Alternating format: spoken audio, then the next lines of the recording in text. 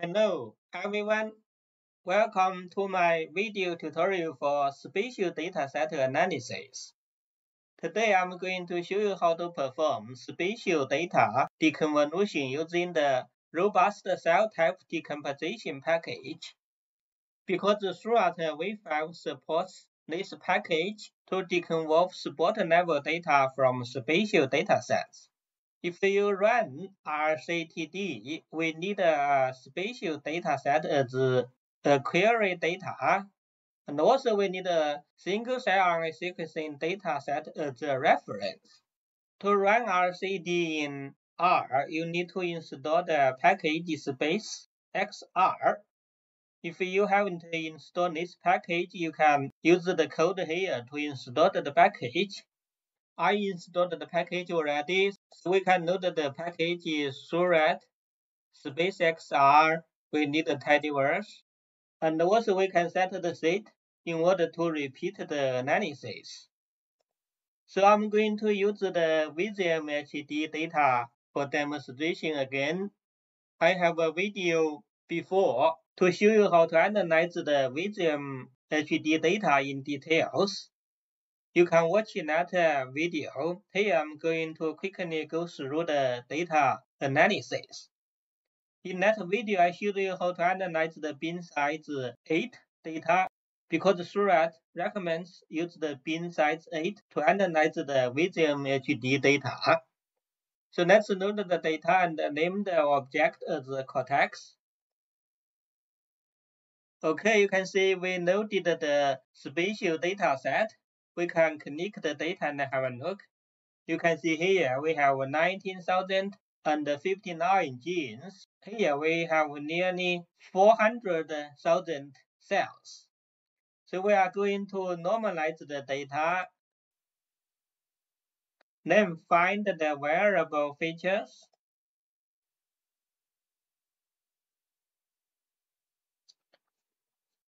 We also scale the data.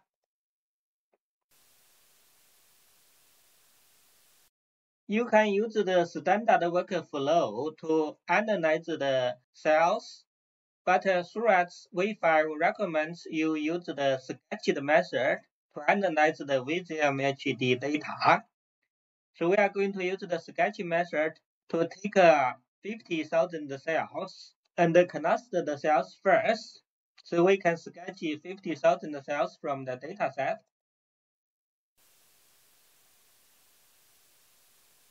Okay, if we have a look at the cortex object, you can see now we have two assays, spatial 008 micrometers assay and also the sketch assay.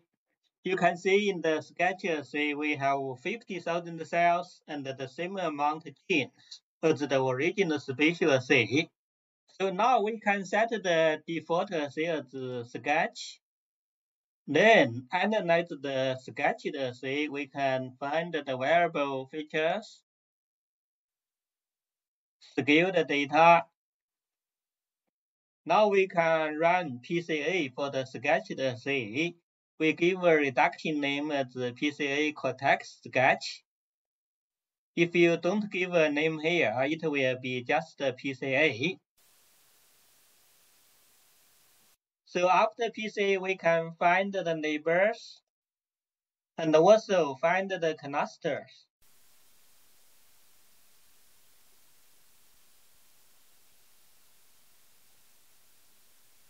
So now we can run UMap.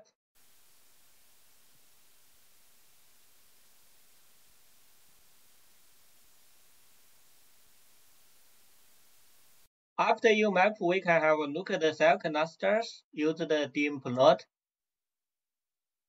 You can see we have 24 cell clusters here for the sketched assay. We are going to perform deconvolution on the sketched analyzed object. After that, we can project the sketched data into full dataset. So now we can use the sketched assay as the query dataset to run RCTD.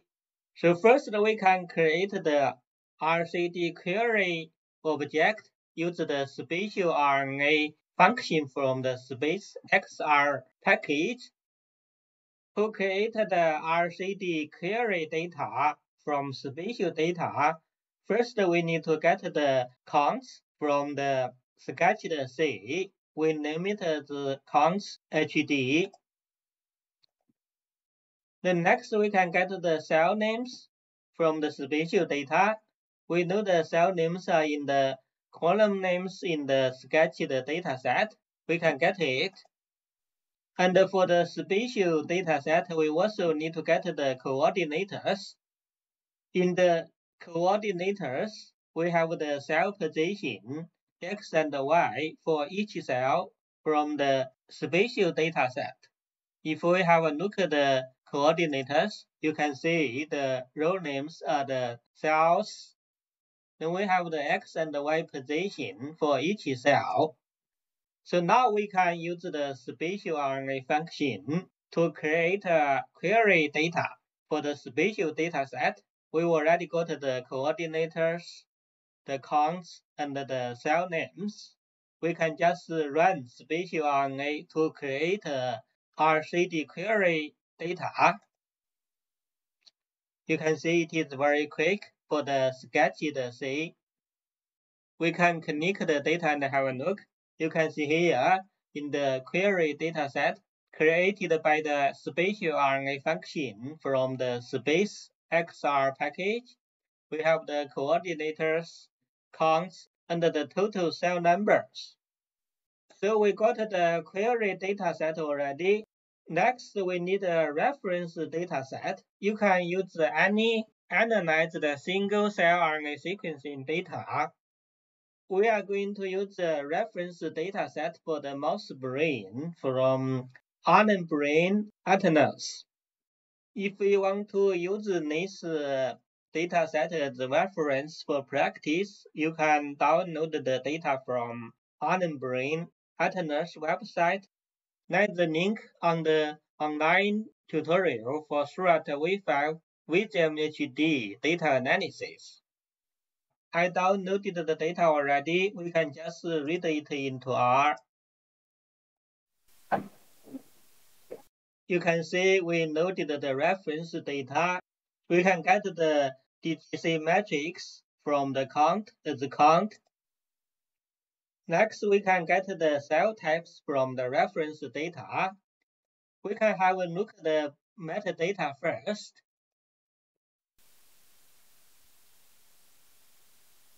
Okay, you can see here are the metadata for the reference dataset.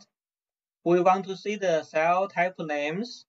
You can see here we have the cluster label and also sub-cluster label. We are going to use the sub-cluster label for the cell types. So we can get the cluster name from the sub-cluster label from the metadata.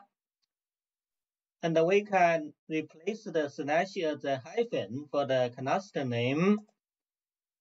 Now we can get the total count for the genes in each cell. You can see we got the counts, cluster name, and also the total count for all the genes in each cell. Now we can use the reference function from the space XR to create a RCTD reference object.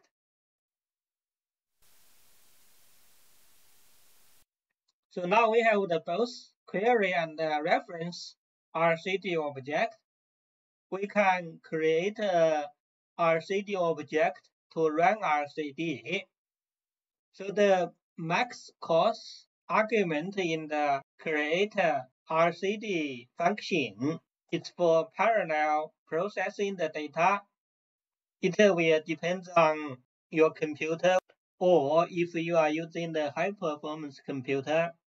So the maximum core for my computer is 8, so I'm going to set 8 here. Let's create the RCTD object. You can see the computer start to process the cell type information.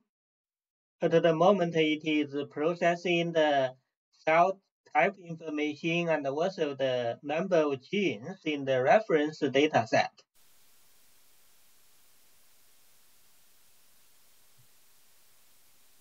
Okay, you can see we created a RCTD object using the reference dataset to perform spatial dataset deconvolution. So now we can just run RCTD to perform deconvolution. You can set the double net model as double net, multi, or full model. For double net model, usually the image contains 1 or 2 cells per pixel. Multi-model contains 3 to 4 cells, and there's no restriction for how many cells in each pixel for the full model. So here we use the double net model to run RCTD. Okay, you can see it is running. I ran the analysis before. It will take more than 3 hours to run this step. I can keep the computer running for today. Then I will show you the result in my next video tutorial. I'm going to stop from here today. I hope to see you in my next video tutorial.